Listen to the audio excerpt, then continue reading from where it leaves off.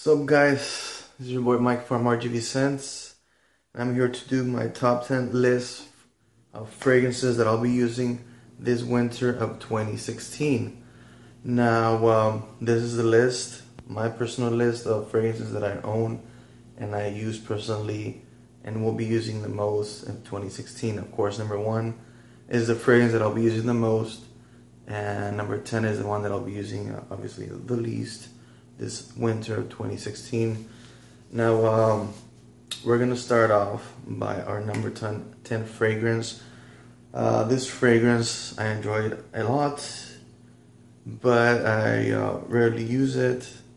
I don't go clubbing that much, but when I do, this is the one that comes with me and I wear it. By Jean-Paul Gaultier, this is Ultra Male. Now this fragrance, like I said, is real good for clubbing, but in the winter it just shines because it's a sweet fragrance. It's a monster projection. It's a performance beast, as I can say. That's why it's very good in the fragrance. It's very good. It's a very good fragrance for the club and in the winter because people will smell you. What can I say, guys? Jean-Paul Gaultier Ultra Male, my number 2 fragrance. Notes of pear, amber, very sweet fragrance. Do not wear any of this fragrance in the winter, guys. Not this one especially. In the club, you're gonna smell different. You're gonna smell like the 1 millions, the Invictuses out there.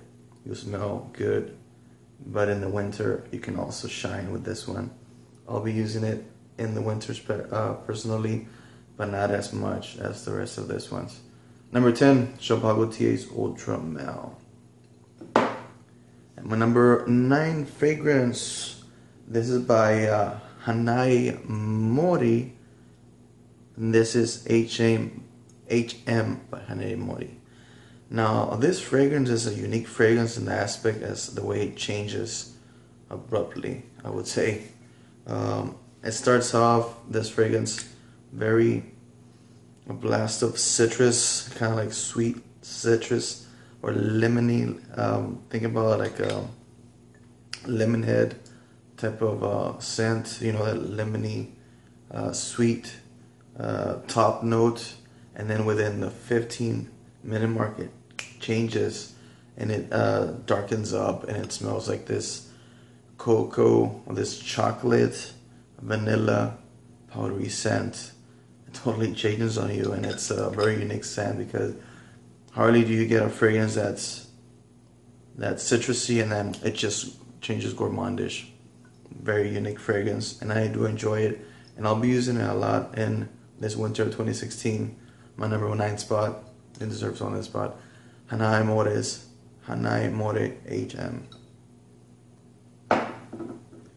At my number 8 spot, now, this is Lolita Lempicka's Eau Masculine.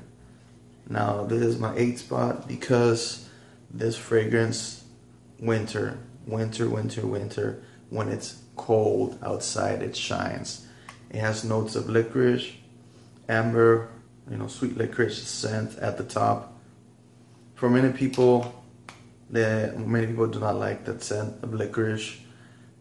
I'm not a super fan of the licorice note, but this in the winter and the cold, when you're outside in the snow or you're outside in an event, you're going to be outside for a prolonged period of time, this one is the fragrance to reach for. It just shines. It shines in the cold. The colder it gets, the more it smells better and better. Love this fragrance in the sub temperatures when it's real cold outside. Lolita Lempicka's Eau Masculine, my number 8 spot. And my number 7, there's a recent acquisition of mine. Number 7 spot, there's a recent acquisition of mine, and I love this scent and fragrance of it. This is Insurrection 2 Wild. Now, if you guys heard about this fragrance, it's a clone of another fragrance that's real good and it performs in the winter. Now, it's a clone of Thierry Mugler's Pure Havane. This one smells. I smelled Pure Havana, and this smells so similar to Pure Havana, and that's why I decided to buy this one. And it's not as expensive as Pure Havana, and it smells. It's good, and it's also beast when it comes to long lasting. Its performance is real good. It's got that cherry pipe tobacco scent, and it actually, to be honest, I actually prefer the smell of this one than Pure Havana. You guys might have a different opinion of it. In my opinion, I think this one smells better than Pure Havana, so that's why I reach for it, and it's cheaper. Cherry pipe tobacco, some spices in the background. What can you say, guys? And my number 8 spot. I'm sorry, number 7 spot. Insurrection Wild 2. Number 7. My number 6 spot. This is by Van Cleef & Arpels. So this is Midnight in Paris. Now, guys, seeing this bottle, it's just beautiful, beautiful presentation with those constellations. I would say, representing night in Paris. Look up in the sky.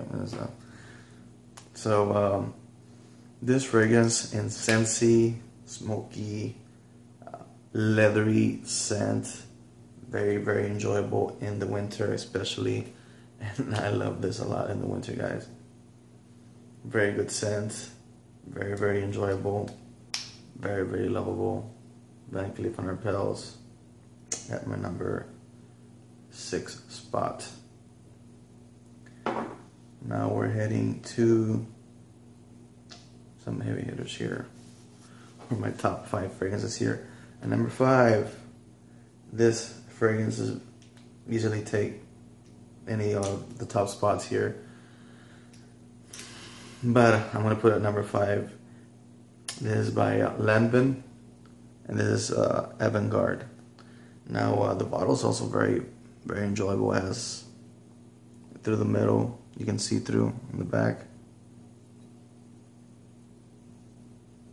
But Avant-Garde by Lanvin. This fragrance is a sweet, very sweet, nice smelling tobacco fragrance. It's got the notes of tobacco and beeswax in there. So a little bit of a balmy type of scent with tobacco. And because of that beeswax, it's a honey, sweet fragrance tobacco. It's just so enjoyable, man. You get compliments with this one, and it's not expensive at all. I think I bought this for like $30.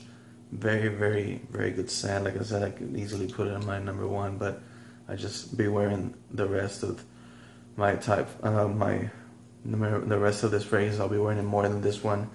But yeah, very enjoyable, guys. Ready to go reach for this one. Avant-Garde, Lanvin's Avant-Garde.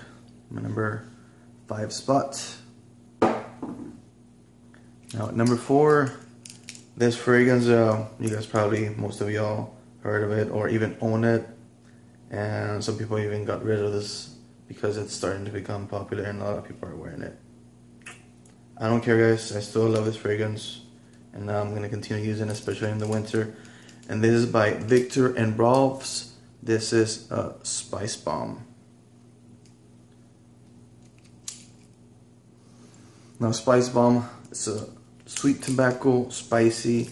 You get the cinnamon, tobacco-y type of scent with a little bit of pepper in there. Very, very enjoyable fragrance. Good for the club too. Love this fragrance, especially in the winter. I'll be using it even more, even more. So yeah, guys, if you guys don't like it, too bad. I'm still gonna be wearing it. And my number 4 spot, Viktor & Rolfs Spice Bomb. Now we're getting to our top 3. At number 3, from Terje Mugler's, probably you guys already know. By Terje Mugler's, this is Pure Malt. The best fragrance in my opinion. I actually haven't smelled Pure Tonka yet. I've heard a lot of good things about it, but so far from Pure Malt and the other ones, the rest of them, this is my favorite fragrance. And in the winter, even more. That sweet, malty, boozy type of fragrance, very good. and it shines in the winter.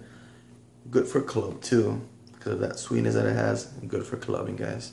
Really enjoy this one. We'll be using it in the winter for sure as my 3-spot. You guys know Thierry Mugler's gonna be used a lot. Number 3 spot, Pure Malt by Thierry Mugler. Now we're heading to my top 2.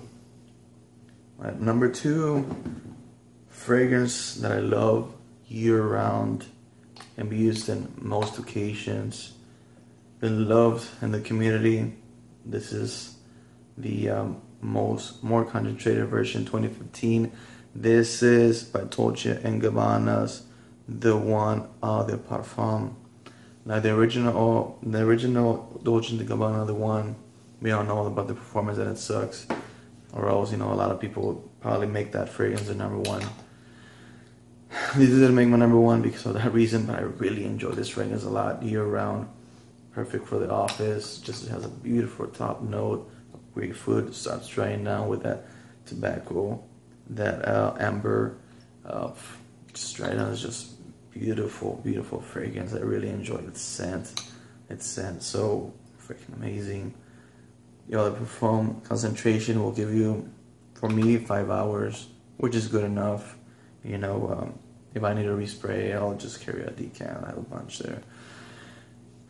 Number 2, guys, and especially in the winter because of that darkness that it has, and this fragrance that just shines more in the winter. And my number 2 spot, Dolce & Gabbana, The One Eau de Parfum. And at my number 1 spot, this is by Valentino. This is called Uomo. Valentino Uomo. What it smells, guys, it's just a beautiful scent. Beautiful top note, and it starts beautiful combination of chocolate, hazelnut. You smell that hazelnut, you smell the chocolate, and a little bit in the background of that coffee. Real good fragrance, guys. Real amazing. Once it starts drying down, you get a powdery type of chocolate or cocoa type of scent that hazelnuts did in there. And it reminds me as a child, especially in this winter, especially around the holidays, when you're a child and you make yourself some cocoa. You tell your mom, can you make me some cocoa? You can make it yourself. So you open the packet of cocoa. I think I have some hot cocoa here mix. Just know we're talking about cocoa.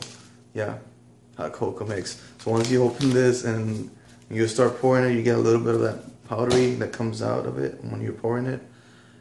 That's what it reminds me of, guys, when it's that powdery type of cocoa with chocolate scent. Really amazing. It just brings me memories in the holidays when it's cold. You don't go to school anymore because you're in vacation, and you just enjoy that scent and that fragrance.